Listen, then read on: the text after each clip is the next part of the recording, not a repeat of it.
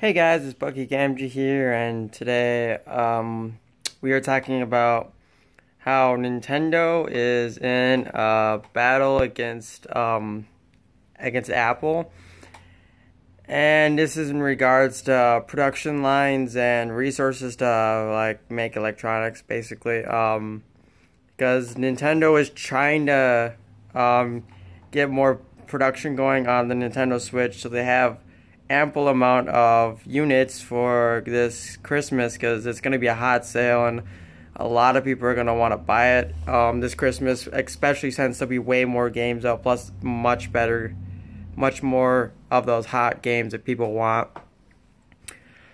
But basically it's Nintendo trying to get some time on the lines from the ones that basically Apple uses, but the problem is that it's easy to pay Apple more. I mean, it's easy for Apple to pay more because this line that they're using is for I think it's for iPhones, according to the article, and Apple can easily pay more than Nintendo can because of the product itself. Because once you start paying more for it, then you gotta up the price of your product. But you know, so that's basically what's going on. Is Nintendo's in a feud with Apple right now. It's basically all it is over production lines and trying to get more stuff going. So hopefully Nintendo can get the stuff going and get more to go. Obviously they already have production lines going and it's already making and everything. But just wanting more to come out because you can only do so much on one production line at a time or whatever, how many they have.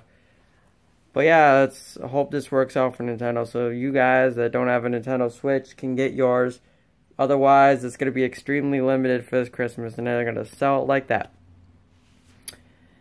Oh yeah, that's all I really got for you guys. Don't forget to like this video, comment down below what you think about this.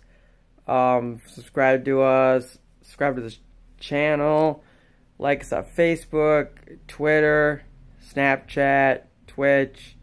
Our Patreon at patreon.com/IBHN, and I have t-shirts for sale on teespring.com, so at teespring.com/IBHN.